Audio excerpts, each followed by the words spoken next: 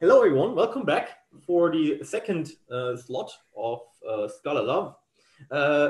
Now I have the pleasure of introducing not just one speaker, but actually two speakers from the Scala Center. So let's go through them one by one. So the first person is Julien. Julien is one of the people of the Scala Center who has been there from day one, and he's doing all the things. So he's responsible for the MOOCs, the Scala MOOCs that some of you may have taken. He is responsible for collections, and I'm pretty sure he has many other projects that I forgot to list. And then we also have Darja, number two. Darja is the executive director of the Scala Center, and she is concerned with community, with organization, with Scala Days, for example. So, and today they are going to talk about the Scala Center. So please have warm applause for their talk now.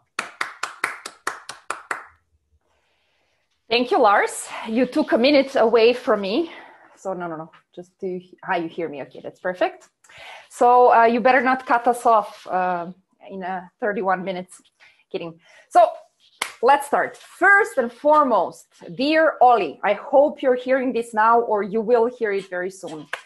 Organizing team, volunteers, speakers, participants, supporters, sponsors, like, thank you so much for making this happen. This is a conference that brings hope, encouragement, and really lifts people up in very surreal times, as she mentioned at the beginning. On top of that, you're proving a point. Conferences can and should also be viral. When I say viral, I mean virtual, but whatever. Let's keep this practice even after pandemic is over. Congratulations to all. We made it. So greetings from Switzerland. My colleague Julian and I, as Lars indicated already, are very happy to be with you today to present something we're super passionate about and proud of, the Scala Center's impact over the years. We decided to split our time in the middle. So first 15 minutes, I will start by presenting more of a general context in which Scala was founded and how we navigated the stormy waters of the Scala open source sustainable development in the last 4 years and what is ahead of us. So this is more of an informative part. The next 15 minutes will be taken over by Julien, who will then bring your focus to the Scala Center projects, which is a very concrete aspect and speak about all those things that we have been developing with the sole purpose to help improve your everyday Scala development experience.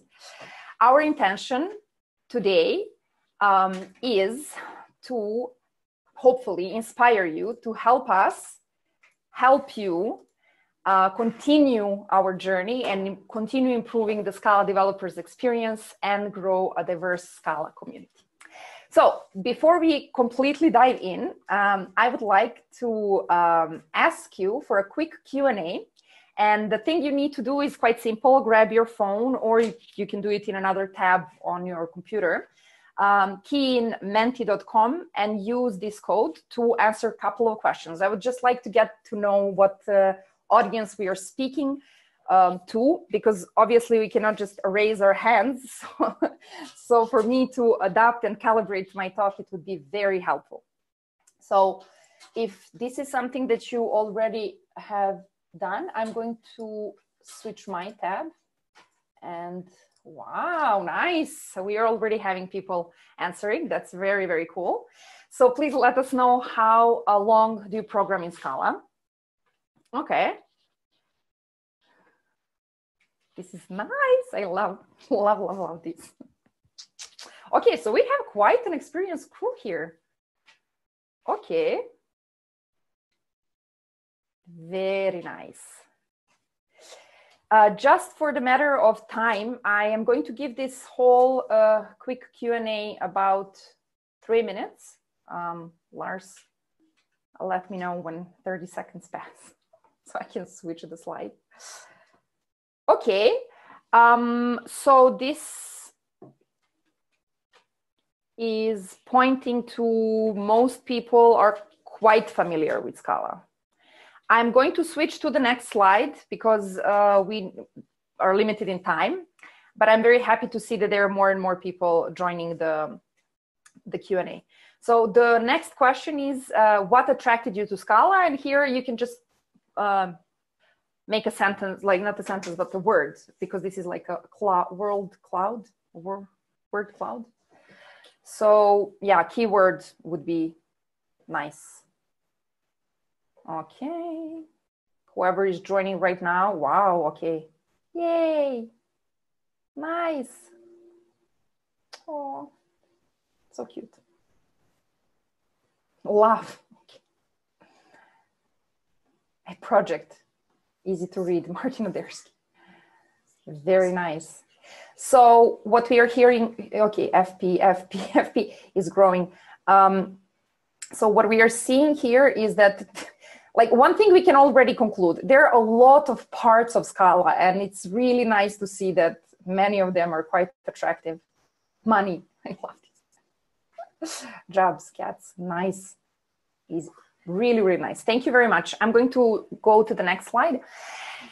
So this is one that I'm really curious about. Have you heard about the Scala Center before this talk? Or yeah, making a public a bit? Not at all. Okay. Okay. Nice.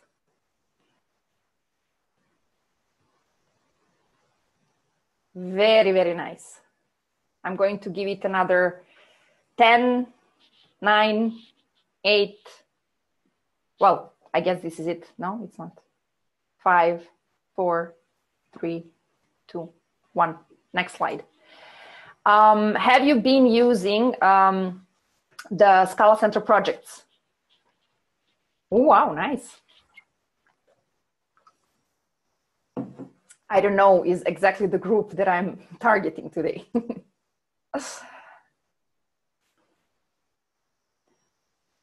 Really cool.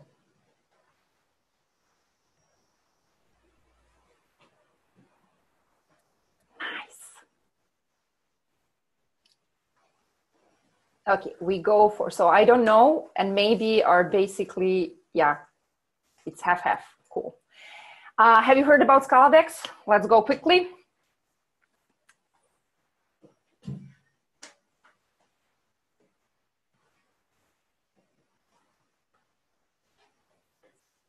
Wow.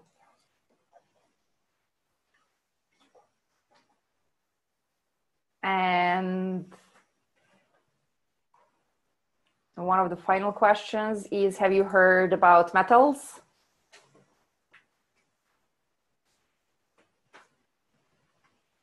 It's going to be 100% yes, I swear.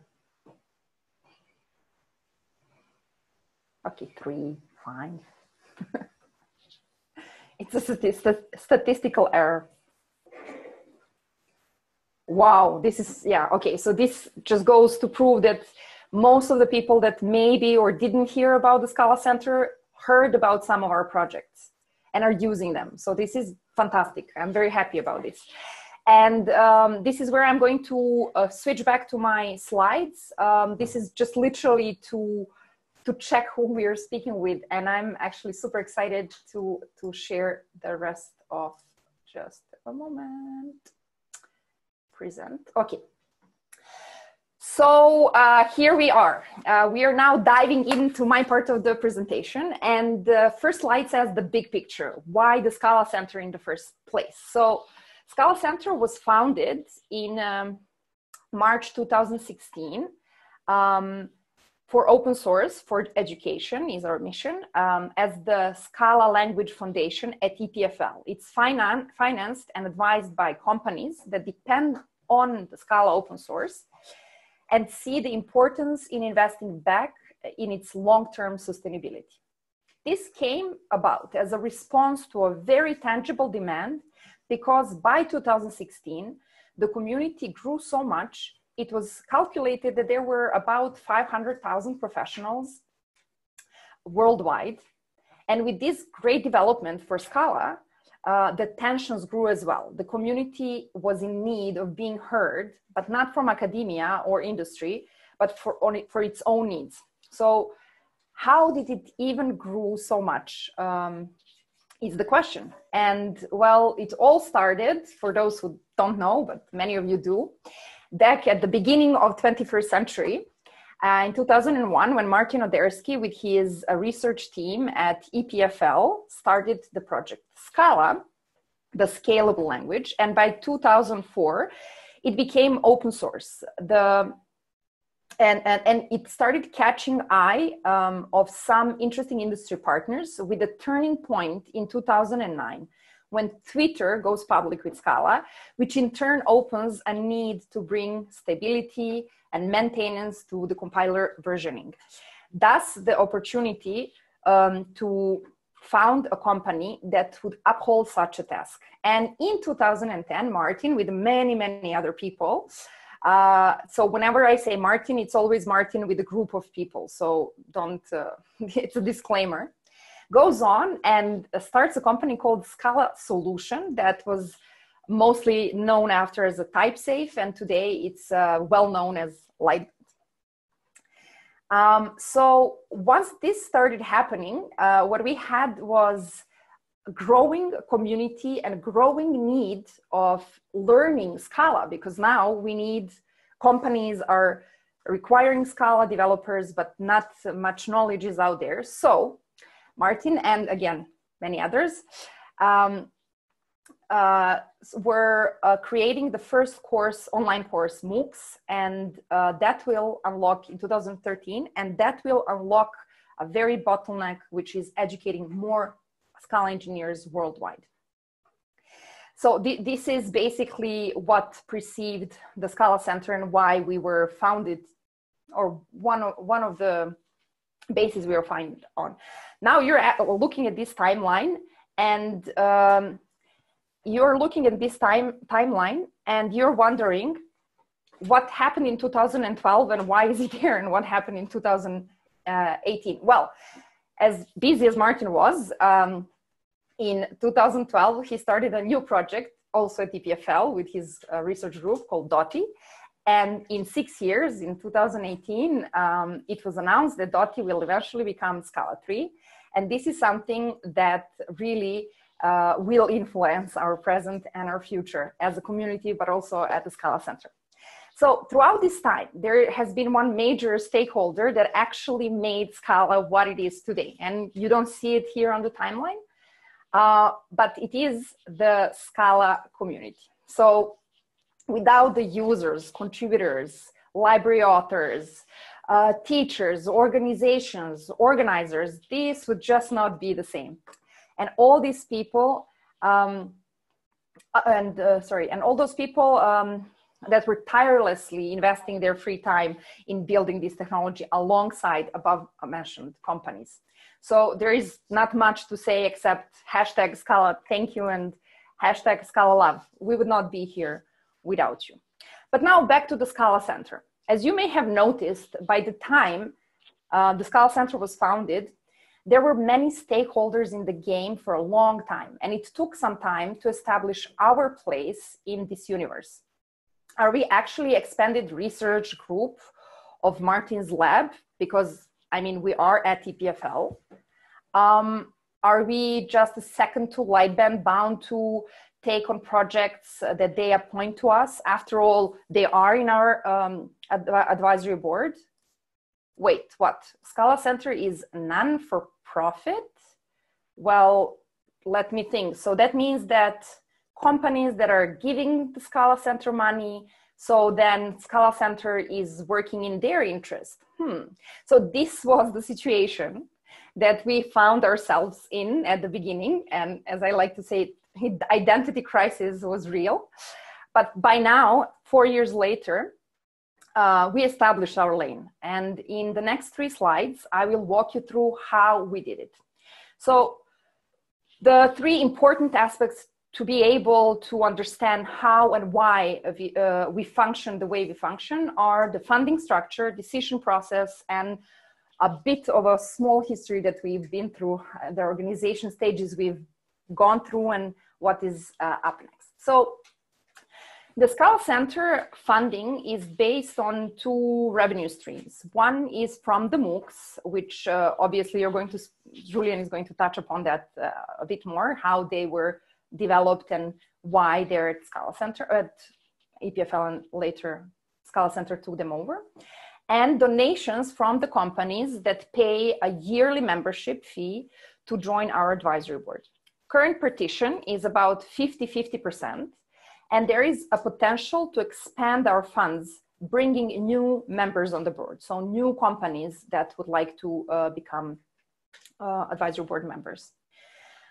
In the contract, it is clearly written that donations are donations. We are not obligated at the Scala Center to execute even the voted proposals, although it never happened because our advisory board is quite harmonious and we are all working in the community's interest.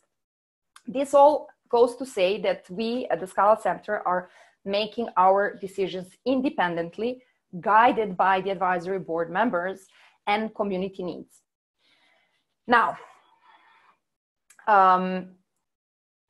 so here's the way oops, just a second. So how does this actually work? First, get to know our team. We are currently, our team currently has 6 engineers, one that is mostly in the education department, which is Julian, 3 admin people, and Martin. Martin is our academic director and a founder, but he himself is not in a part of our daily dealings. We obviously go down the hall and we ask him a lot of questions, but he has other things to do as well. So we are so our team is in continuous communication with the community on one hand. And on the other hand, we have quarterly advisory board meetings where we report and go over the proposals we created in the meantime. Advisory board consists out of industry partners, which we mentioned earlier. We can say EPFL as well, because there are some of us are at EPFL, so Martin is a part of the board as well. Community and 2 community representatives. With all that feedback, and you can see here on our website, I just took a print screen, who are our community advisory board members, contributing members, and community representatives.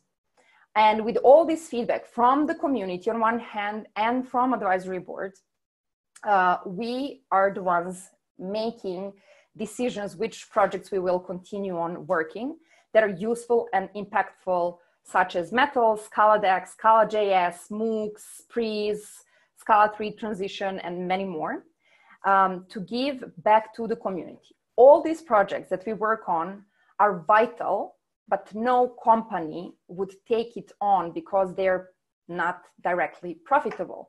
And we cannot expect people to build and maintain those projects during their free time. So this is a space Scala Center is taking. Well, as previously mentioned, it took some time to get to a point where we can say, hey, this was a concept at the beginning, but now after 4 years, we've done it. It's not anymore a concept.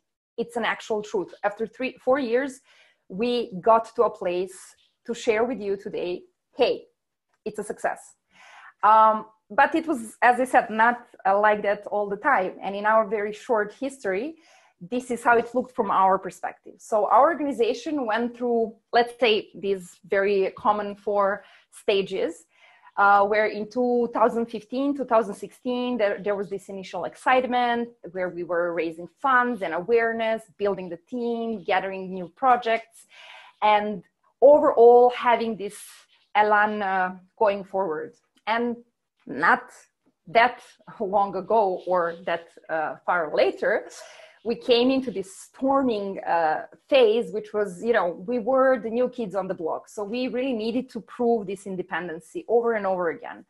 And as we were taking on some projects or exploring different projects, we were stepping on people's toes. And that was not nice for our engineers, neither for the community or the companies, because it was really not clear at that time. And so gaining trust was something that was quite important for us. Then we had to establish our own lane and find our authentic voice. And that in the Scala community is not something that one really is up against that, like willingly, but we did it.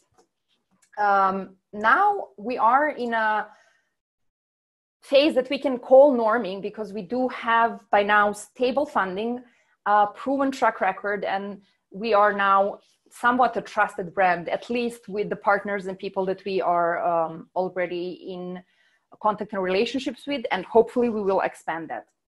Now, as of this year and going forward, hopefully, like as I would say, as of 2020 and beyond, hopefully we are going to keep growing our team, building on what we already successfully have been doing, the projects and efforts in the community, hopefully coordinating more and more efforts and becoming a knowledge hub so that we can actually help you grow your projects and not waste a lot of time looking around. So this is more or less, we are coming to a point where I'm giving another 15 minutes to Julien. And so far we've seen the Scala Center's place in the Scala universe, what our mission is, and how we actually execute that mission. But as I said at the beginning, our idea is also to inspire you. Our intention is to make sure that after this talk, you can also know what actions you can take to improve your own experience and the Scala community. So if you want to be a part of our mission, your help is always welcomed. And there are a couple of things that you can do without a big effort that would mean the world to us. So some things that we can appreciate and benefit from is obviously new advisory board members. So companies that are depending on open source and that would like to contribute back, it's always a good option to contact us. Whether they're going to become advisory board members or they're just trying to figure out how they can contribute back, because money is one part of it, but contributions are way more welcomed, and that's my second point. So if you're in a company and you think that they are looking into options how to contribute back to the Scala community, put them in touch with us and we can speak about different options, and hopefully we do get more advisory board members. Second thing is more contributors or more contributions. So there is a list of projects that we recommend people to hack on so that we can keep pushing the community forward. And for you, you can either start contributing on some of the projects that we point you out to, or you can just speak in your company with your colleagues and your friends and say, hey, if you're interested, check this list out and so forth. Those companies that are consultancy companies and have idle engineers, they are always welcomed to, in the meantime, work with us. And finally, more promotion. You see, we are a tech team. We are not a marketing team. We obviously, at one point when we have enough funds, we are going to expand in that direction. But right now, it's the sole focus of the Scala Center is hacking and making your Scala universe better. So more promotion, the better. Speak about us to your colleagues, to your friends, to people that you want to convert to Scala, tweet about us, and in general, spread the word. I mean, we really could use help there.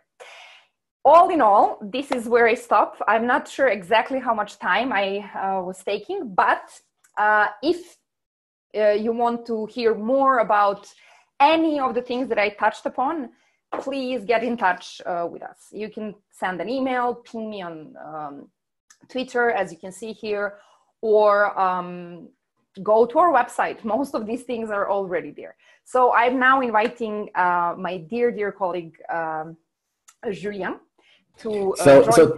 Technically, Julien has 5 minutes left, but I think we can give him an extra 5 minutes. Please go ahead. Yeah, I will go fast. Thank you very much, Darja.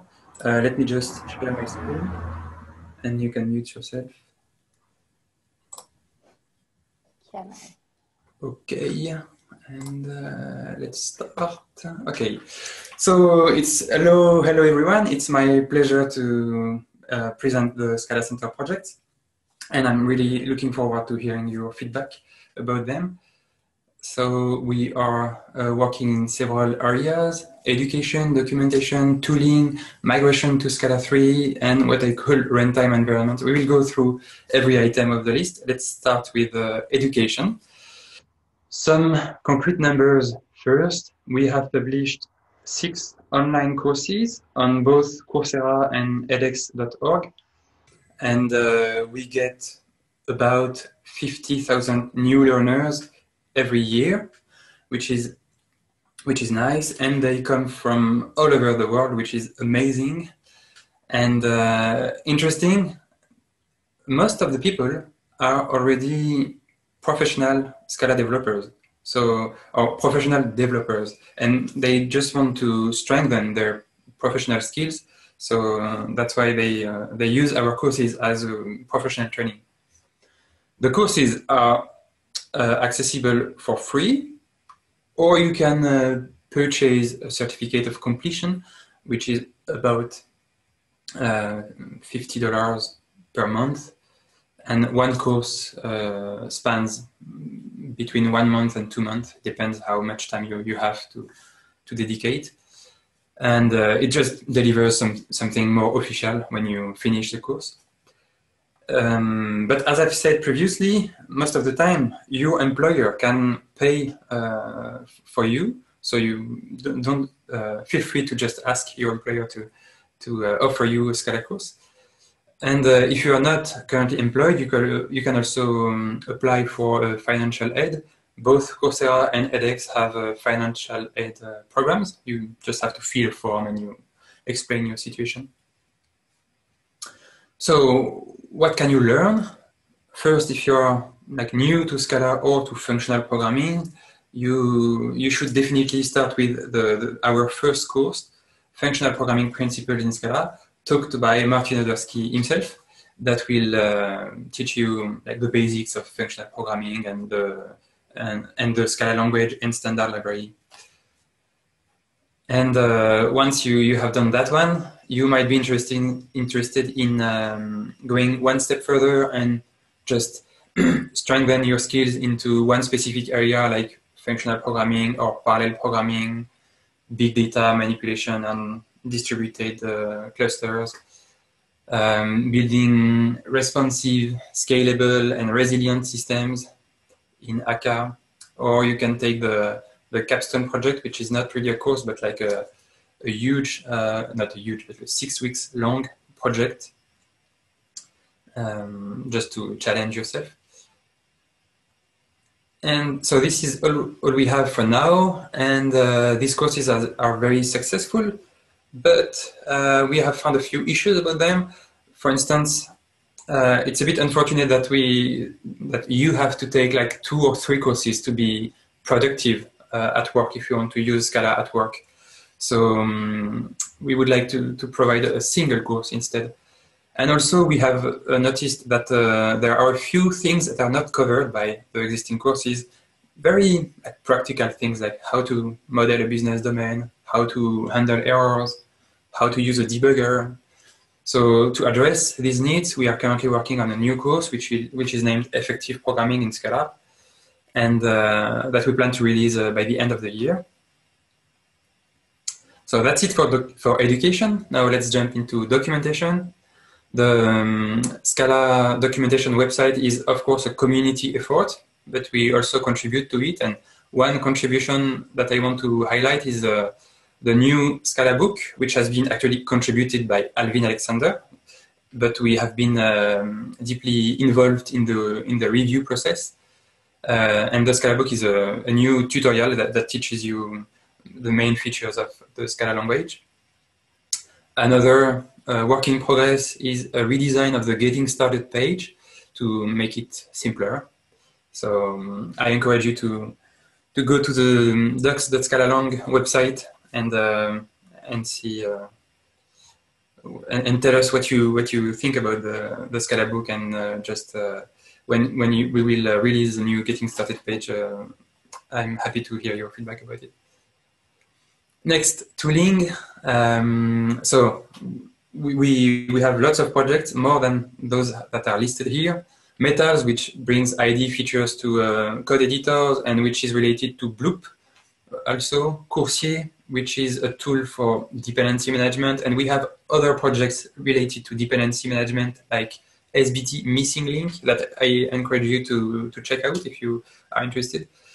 Scala Days, which is an index of the Scala libraries, which is useful to know what is the latest version of that library, or is it compatible with Scala 2.13 or not.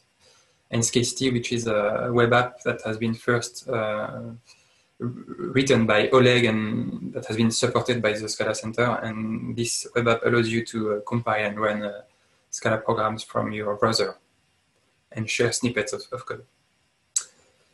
I want to highlight a few contributions. In Metals, the support for Scala 3 was merged this week, so and you can already try it. So I encourage you to just try it.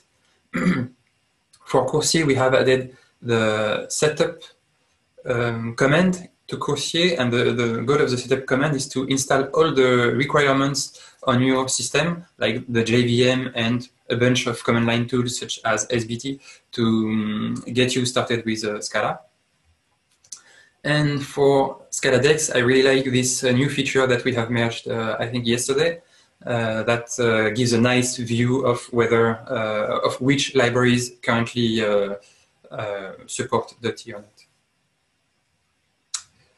Speaking of supporting Dotty or Scala 3, we are also involved in the migration to Scala 3, and we have so these two projects which are a bit technical, but the goal is to improve the compatibility between the interoperability and compatibility between Scala 2 and Scala 3. And soon you will be able to test them. And we have also released yesterday again this Scala 3 migration guide that I encourage you to have a look at. The goal of this guide, so currently it's almost empty, but the goal of this guide is to have a central place where people, Scala developers who have tried to migrate from Scala 2 to Scala 3 can share their knowledge and their experience, and people who want to migrate to Scala 3 can find useful information. And last is runtime environments, and these are Scala JS and Scala Native. And just a few highlights about Scala JS, the release of Scala JS 1.0 and Scala Native. There is a work in progress to add support for runtime reflections. So I hope this gives you like an overview of the kind of projects we are working on. If you want to know more, I encourage you to check out our website, where we have a nice project list. And here are the links that you can already click to if you want to know more about some of the projects that I have talked about in the talk. Thank you. So now. Thank you very much. So thanks for the talk. Big applause. As usual, I will just now post the link to the QA room in the Zoom Slack, Zoom chat. So Darja and Julian, please go over there and answer questions. The talk took a little bit longer than expected, but that's no problem. Go to the QA room now or stay around. Next talk will start in about 11 minutes. So see you then. Thank you, Lars, a lot. And everybody, you are amazing. Cheers.